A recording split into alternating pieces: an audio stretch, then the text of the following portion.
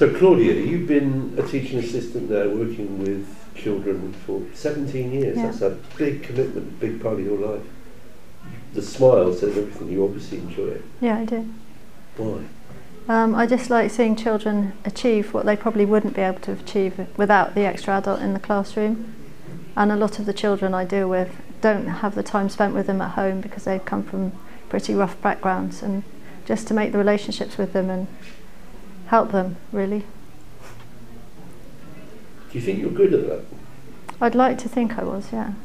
I'm quite confident doing it now. And you've been doing it for 17 years? Yeah. Do any of them come back? No, because they go on to secondary school, so I don't see them again. So once they've gone from year 6, that's it. Sometimes I see them around town in Gloucester, which is nice. You know, they've always got a big smile.